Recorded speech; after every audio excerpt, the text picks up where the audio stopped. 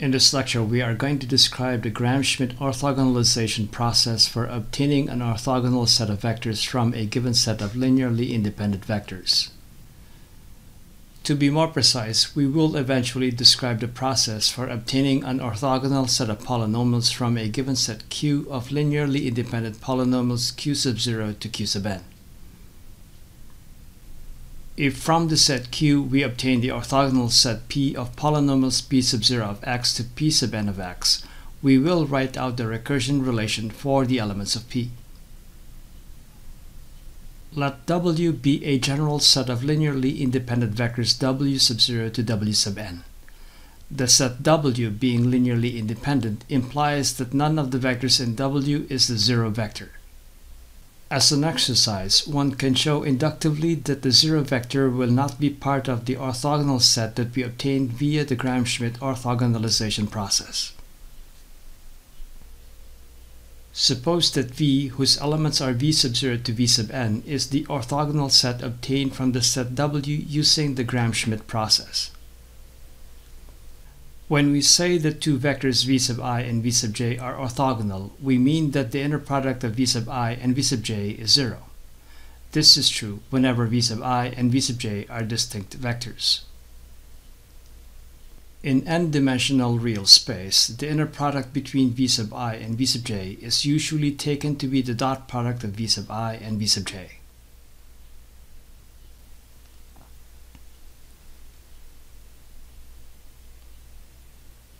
If indeed we are to obtain the set V from the set W using the Gram-Schmidt process, then we can start by setting the first element V sub 0 of V equal to the first element W sub 0 of W.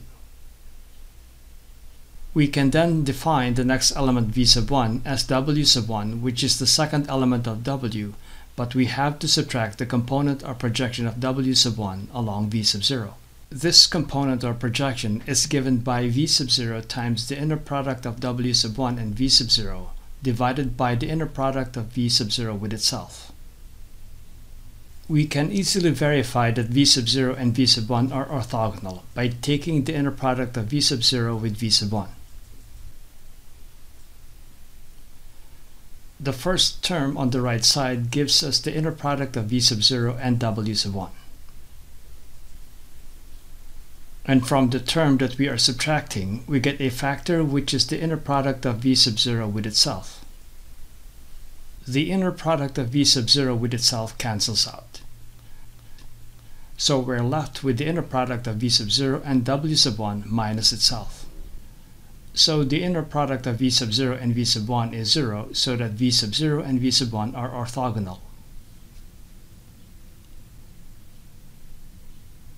We set the next element V sub 2 of V equal to W sub 2 minus the projection of W sub 2 onto the vector subspace spanned by V sub 0 and V sub 1. And so we subtract V sub 0 times the inner product of W sub 2 and V sub 0 divided by the inner product of V sub 0 with itself. We also subtract V sub 1 times the inner product of W sub 2 and V sub 1 divided by the inner product of V sub 1 with itself. We can easily show that V sub 2 is orthogonal to both V sub 0 and V sub 1.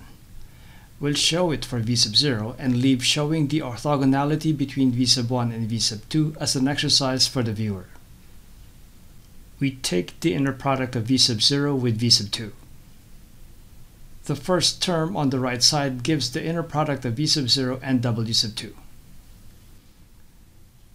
The second term produces a factor which is the inner product of V sub 0 with itself.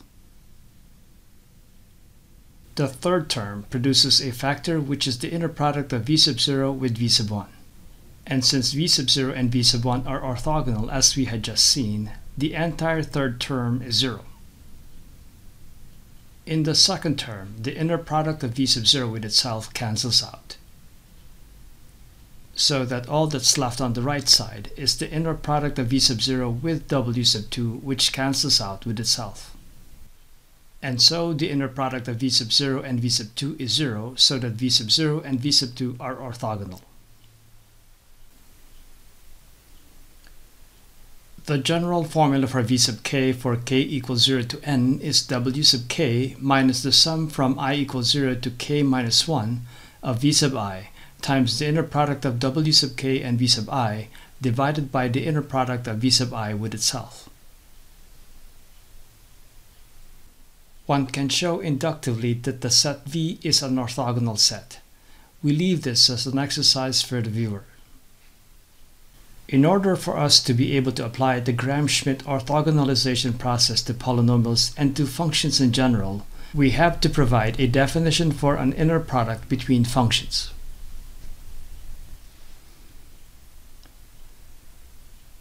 Let f and g be functions defined on the closed interval from x equals a to x equals b. Assuming that f and g are Riemann integrable functions on the interval from x equals a to x equals b, a frequently used definition for an inner product between f and g is the integral from a to b of the product between f of x, g of x, and a weight function w of x. One can say that this is a weighted inner product between f and g. The function w here is usually specified and is positive on the interval from a to b. We will use this definition of the inner product between functions for the Gram-Schmidt orthogonalization process as applied to polynomials. The first polynomial element p sub 0 of x of the orthogonal set P is the first element of Q. So p sub 0 of x is q sub 0 of x. The second element, p sub 1 of x, is q sub 1 of x minus the projection of q sub 1 of x onto p sub 0 of x. And so p sub 1 of x is q sub 1 of x minus p sub 0 of x times the inner product of q sub 1 and p sub 0 divided by the inner product of p sub 0 with itself. This is equal to q sub 1 of x minus p sub 0 of x times the fraction whose numerator is the integral from a to b of the product of q sub 1 of x, p sub 0 of x, and w of x. This numerator, of course, is the inner product of q sub 1 and p sub 0. The denominator is the integral from a to b of the square of p sub 0 of x times w of x. This denominator is the inner product of p sub 0 with itself.